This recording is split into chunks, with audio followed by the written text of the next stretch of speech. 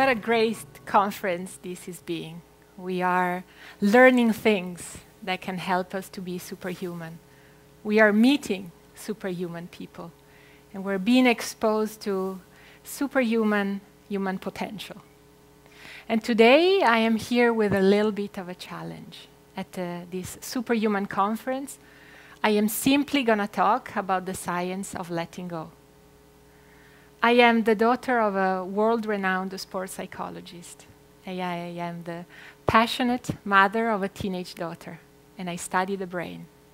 I own a brain lab, but I'm not a neurologist. And I have worked with top athletes, and I am also a therapist.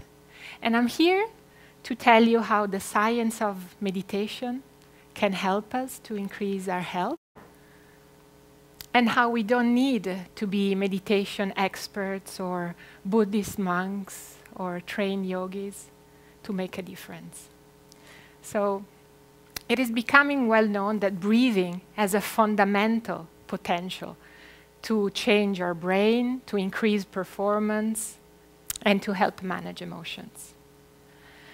But it is a common myth that we need to lock ourselves into a room and spend the whole day in solitary meditation. Let me tell you how the science of heart rate variability says otherwise. And let me start with a story. We all like stories, don't we? So after my first degree in political science and working for 10 years in the world of fashion, I decided to get a second education and work in the field of psychology. First job I landed, my father's assistant. They worked at a top soccer team. And I don't know if you know, but in Europe, major soccer teams are a big deal. The parking lot was like a car exhibit. Ferrari, Lamborghini, Maseratis, and then my bike. The team is called the Chelsea Football Club, and it is owned by a Russian multimillionaire. The team owns a huge, beautiful stadium in downtown London and the biggest training facility in Europe with 32 grass soccer fields. So pretty much my first internship had to do with working with rock stars or superstars. So my dad is a psychophysiologist, and what he does, he measures parameters that are associated with psychological and physiological states.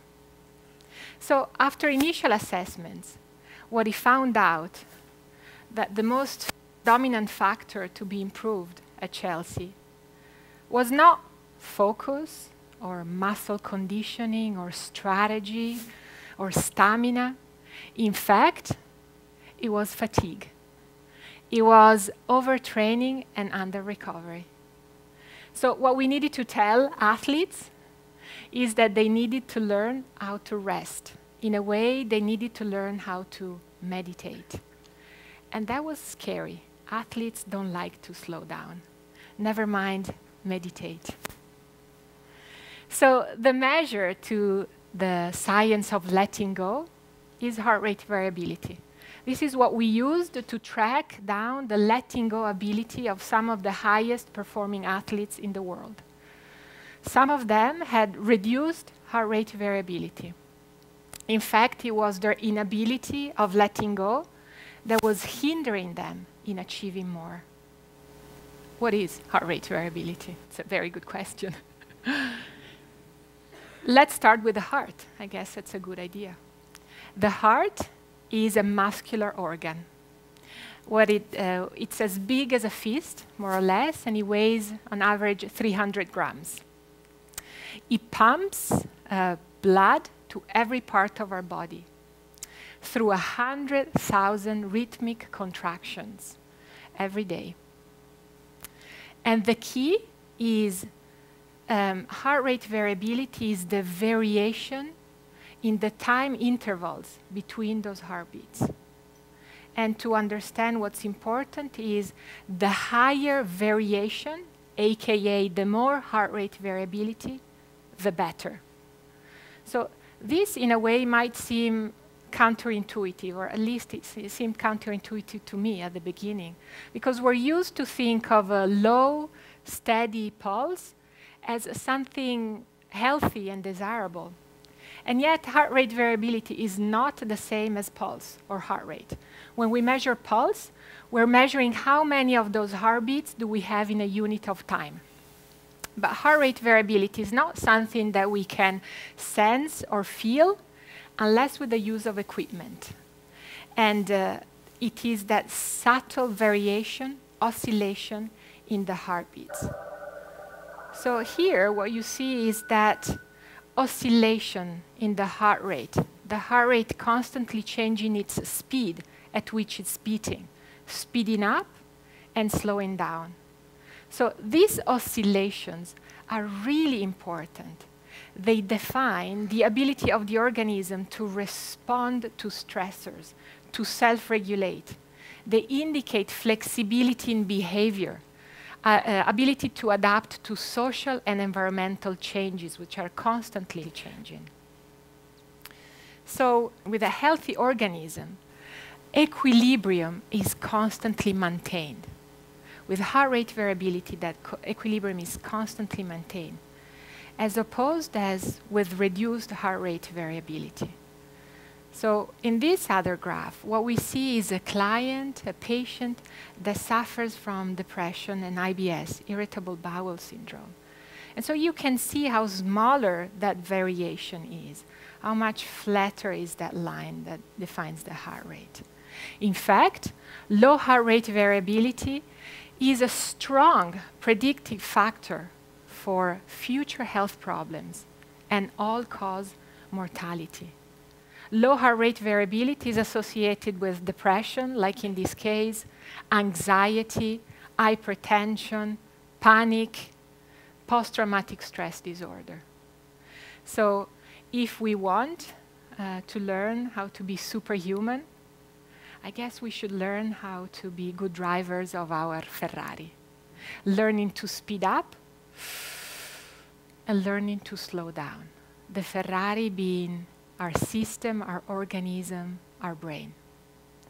So an easy way to understand this, I guess it's in this graph. This helped me understand it.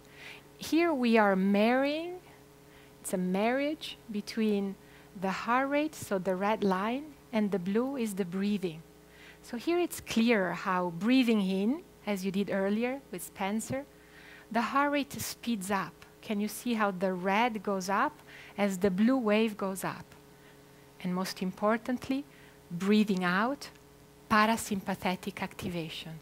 The heart rate slows down.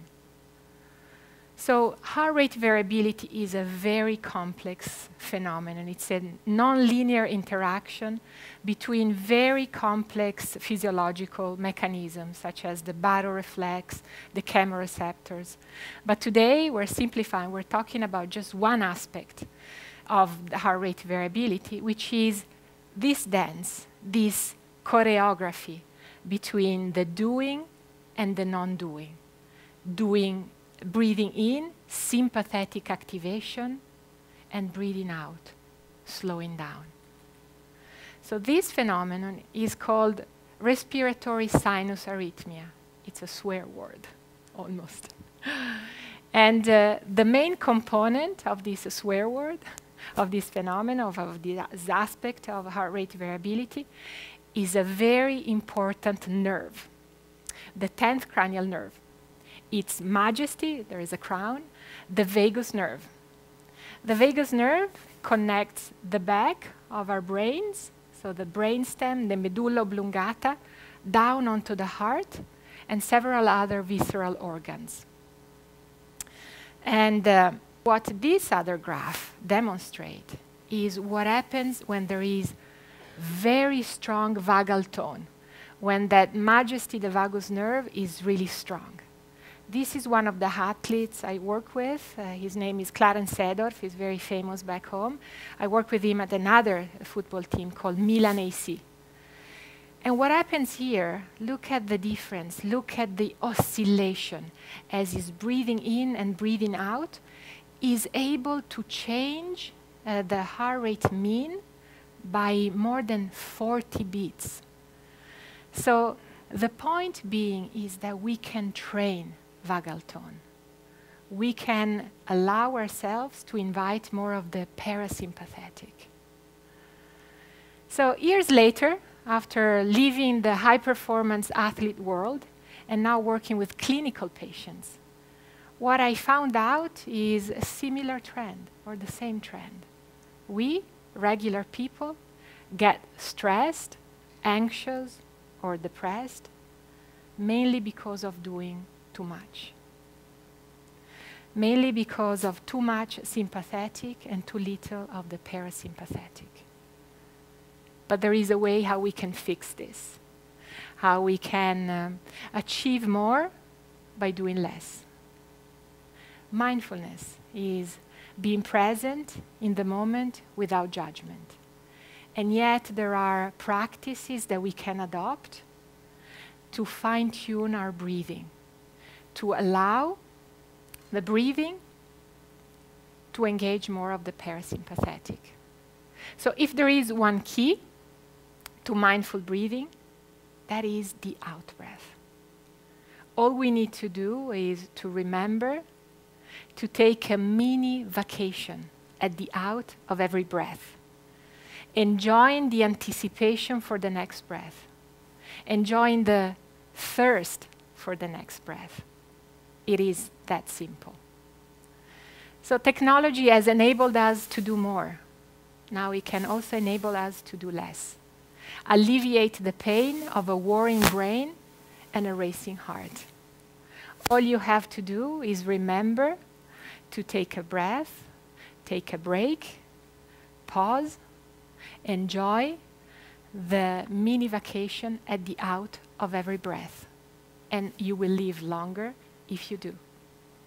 Thank you.